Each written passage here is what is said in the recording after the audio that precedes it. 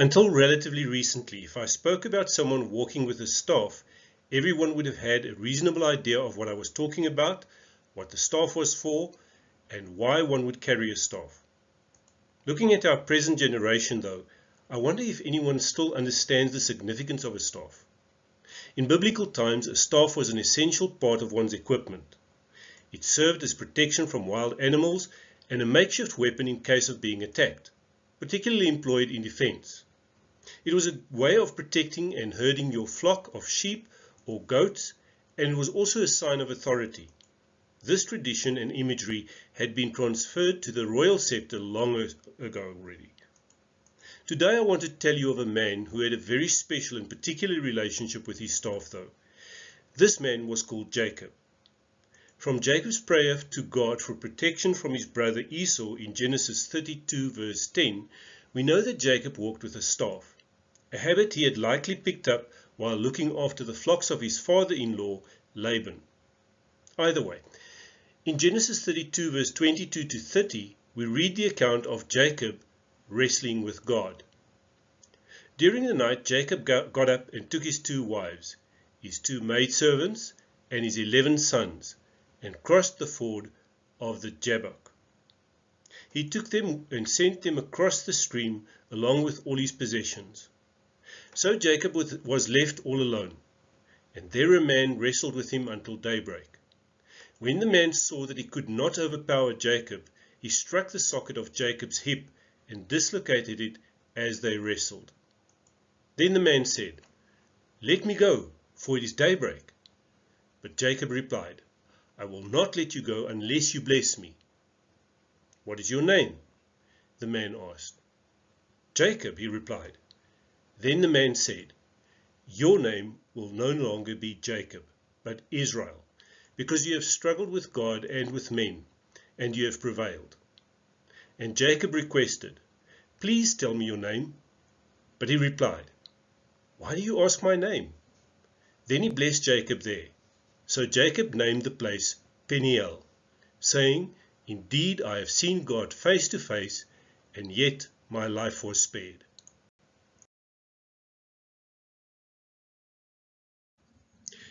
Now, can you imagine Jacob limping for the rest of his life because God struck him on the hip? That staff certainly took on a new meaning for him at that point, because from this time he would be heavily leaning on it just to get along. I imagine he was much like most of us, and in the face of adversity and seemingly meaningless struggle would cry out to God, "Why, God? Why this? Why me?" And it is easy to look at people in such situations and give them the usual platitudes. Why not you? It's just what life is. God is testing you. Or some of the more accurate ones. All things work together for the good of those who love God. You simply don't have God's perspective, and if you could see it from His point of view, you'd understand. Why do I say that the last 2 are more accurate? Because they are true and can help us accept the difficult circumstances and even thank God amidst them for those difficult circumstances. Can you see what I'm driving at yet? Well, Jacob was a self-made man who had wrestled his way to success against other men all his life. In a way, this event is like a second birth. In his mother's womb, he was wrestling with his brother Esau inside of her. But Esau was born first, but not without Jacob holding on to his heel, earning him the name heel catcher, Jacob, which was a contemporary expression or way of referring to someone as a supplanter, a deceiver who takes the place of another by deception. He, of course, lives up to this name in his struggles with Esau and obtaining the right of the firstborn, as well as with his father-in-law Laban in getting Rachel as his wife, and the rewards of his efforts in shepherding his stepfather's herd. Here he struggles with God before his rebirth, and again refuses to let go of the stronger party.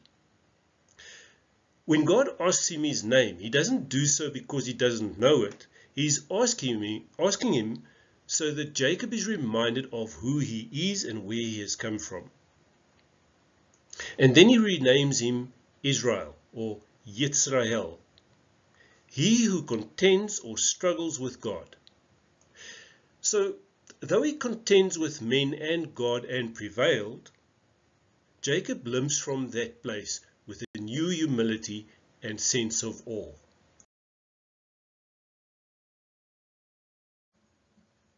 He gradually learns that he will have to lean on that rugged wooden staff quite heavily for the rest of his life, or he will not be able to move around much.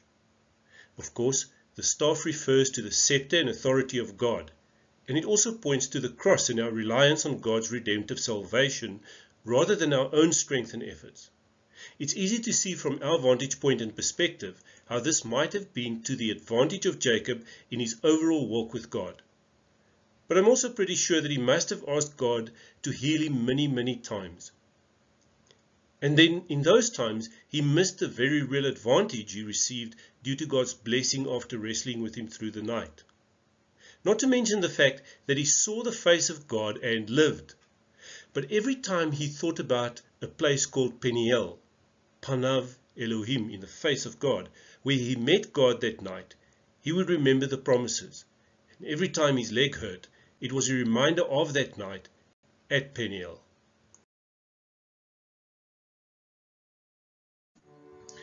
Perhaps we can get to a place where we trust God so much that we look past the immediate circumstances and simply praise Him for knowing better and doing in our lives what is best for us, even if it seems to be exactly the opposite. Personally, I have come to realize that when I look back, even the worst moments of my life were the times when God was not only carrying me, but was allowing me to walk through a field of thorns. And that this was what was the best thing that could happen to me for my own formation and welfare. So I praise God for hardships. That is, when I take a moment to stop complaining and tell God that I trust Him. But I also object to people mindlessly wishing me God's favor, blessings and prosperity. I usually tell them that I prefer it when God disciplines me as a son, because feeling His rod of correction assures me that He has not given up on me as yet. So, for today, I wish you no more than knowing God and being known by Him, hearing His voice and understanding that He loves you beyond the circumstances or your ability to comprehend them. Shalom.